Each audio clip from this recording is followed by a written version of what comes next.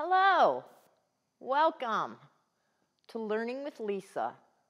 I am Lisa Schaller. I have a bachelor's and a master's in construction management. I've been a teacher at Bowling Green State University for 14 years in construction management. Hi guys, my name is CJ Pierce.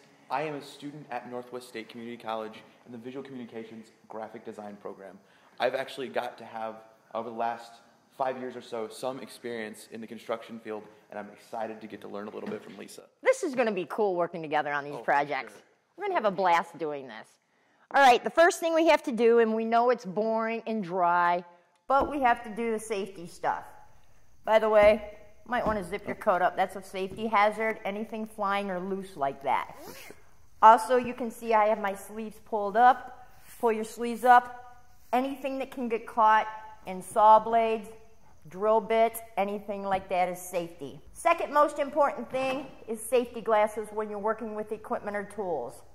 These are the kind that I can put right on, take my glasses off. CJ has a pair because he has glasses on. We have over-the-glass safety glasses. That way he is still protected and his eyes are protected. Another couple things that we need for safety for sure, hard-soled shoes. And if you're working underneath somebody or working with over your head, a hard hat is a mandatory thing to save your noggin. The other thing I'd like to bring out here for you, always have access to know where your fire extinguisher is. Can happen at any time. Gotta have it and you gotta know where it's at. The other thing I always carry around here is bottles of water in case something splashes in your eye. Sawdust gets in your face, you can wash it out real quick right away. And make sure you have a first aid kit nearby. For your basic safety stuff, no horseplay in the shop. No loud music, you gotta listen to your tools so you can hear what they're doing. If something's binding, you gotta be able to pull it and turn it off. The other major thing is know where your electrical panel is so you can turn the power down immediately if you have to. I can unplug my cord real quick from my power table if something goes wrong.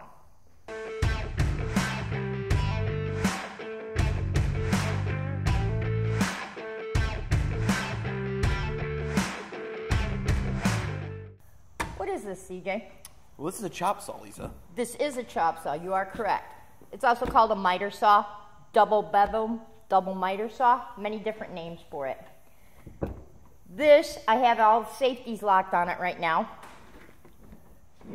Release the safety and it can slide back and forth. Release the other safety, you can lift that up. What this saw does, you can put wood in here, pull it up, and saw back with it. Never cross your arms when using this because you can hurt yourself if you would do something like that. Like this. Put your bigger piece of wood in here, bring it out before the wood, and then cut all the way through. Okay? When we fire it up, show you how to use the release lever on it and when to start it and when to stop it. The nice thing about this tool, it is a bevel. Loosen that safety. I can turn this angle like this, where I would use it if I would want to cut this piece of wood at an angle like this. Awesome.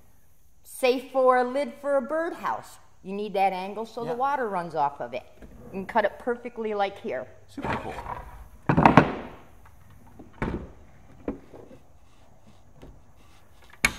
Safety features back in line on this. Safety glasses always, fingers back away from it. Do not wear gloves on this. You can get a good chance of getting your fingers caught in the blade with gloves on it. Yeah. Perfect.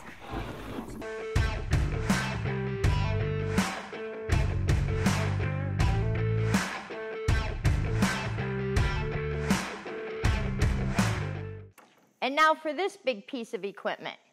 CJ, what is this? That's a drill press, Lisa. That is a drill press. CJ, what do we use a drill press for? I'm going to guess it's for drilling holes. Bingo, you're right. This tool has a lot of moving parts on it. The head spins very, very fast, so keep your fingers away. Safety glasses always. Bring this down, you can drill holes in it. There's many adjustments that you can alter this for the piece of material you are drilling through, whether it be wood or metal, or it's great for plexiglass as well. You can raise and lower the plate to what you need to do with this tool. CJ, you got any questions on the drill press? I don't have any questions, Lisa. Thank you.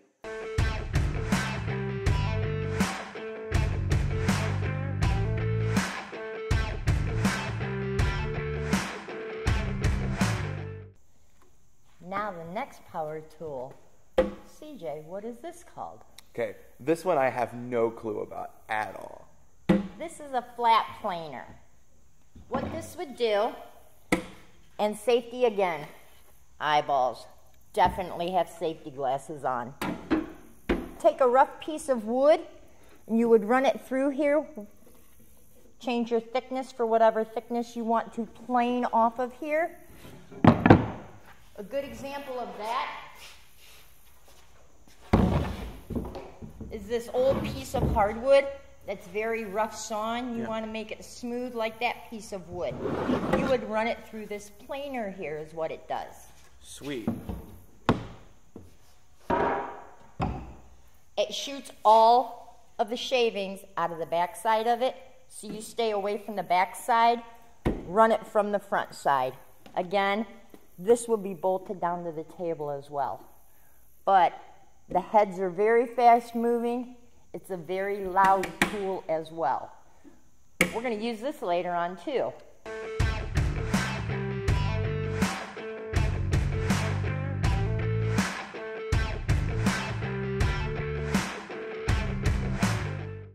Now the next big power tool we have is this one. CJ, do you know what this one is called? I'm pretty sure this is a joiner, Lisa. You are correct. This is a joiner. Do you know what we do with a joiner? So we were talking about this a little bit ago off camera, and you said that it helps, like the planer over there, helps work on the, smooth out the edges of pieces of wood. That is correct.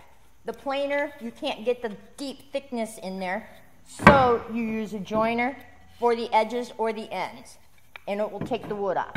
Again, very sharp blade, turns at a very high rate of speed. What do we need to wear safety-wise with this tool? So we have to wear safety glasses for this one for sure. Correct. And no gloves. No gloves, and stay away, another noisy tool. What other questions do you have about this tool, CJ? So Lisa, you mentioned we need to wear safety glasses and that this is a noisy machine. So when would we have to consider using ear protection when we're working with tools? You would consider ear protection when you're in a echoey type of a building. You still want to be able to hear your tools and hear the RPMs and how they're reacting to what you're using them for, so you can tell if you're binding it up or putting too much pressure on it. So it depends on how sensitive your ears are to what tool you're using.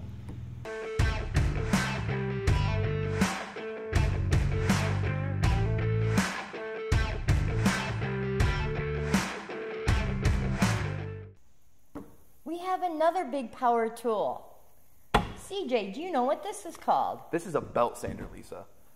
Have you used a belt sander before? I have used a belt sander before. Go, CJ, tell me about it. Awesome. So belt sanders, you can see here, there's a big belt, and it's a sander, so that's why they call it a belt sander. So yeah, so this is used for kind of smoothing down edges, smoothing down larger surfaces than you would use with just like a hand sander or something else like that. So I was talking to Bryce, our producer, a little bit ago, and so growing up, he was working on projects for school and different stuff like that, and he loved using this to kind of work on little cars that you race down tracks. And so you take a piece of wood similar to this, probably something a little bigger, you just stick it on here, and you kind of can get different edges, get different textures on the wood and stuff like that. So yeah, really great tool. I've enjoyed using these in the past. Really helps get projects going.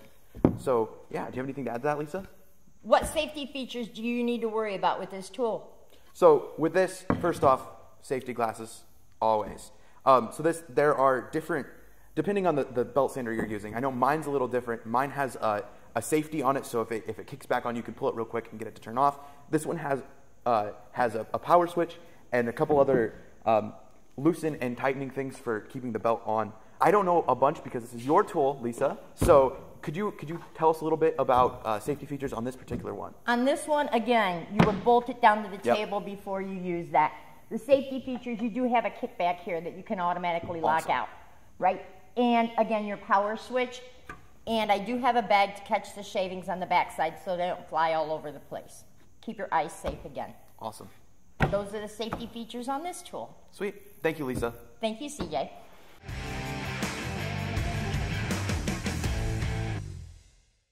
Okay, let's do a little wrap up. What did we learn today, CJ? So the big thing that you insisted on us making sure we had today were safety goggles. We still have ours right here in case we have to get back to work. The other stuff is making sure you keep track of what tools need gloves or ear protection because it can vary from tool to tool. Correct. And remember, these tools are powerful, and they all involve electricity. It can kill. You have to be safe. You only have one set of hands, one set of eyes. Zip your shirt up, too. You know that. Yeah, Lisa. Well, I know we have one more thing we want to share with the students. So what's this right here? This is a manual for one of the tools. Make sure you read your manual, understand it, and it talks about everything to do with that tool, what all the controls are for. If you don't know your tool, you shouldn't be using that tool. Anything to end on? Not really, Lisa. Thank you for teaching us a little bit about safety and about these power tools. Thank you for joining me today, Oh. CJ. We had a blast. It was so much fun. Thanks. Thanks for watching Learning with Lisa. Stay safe, everybody.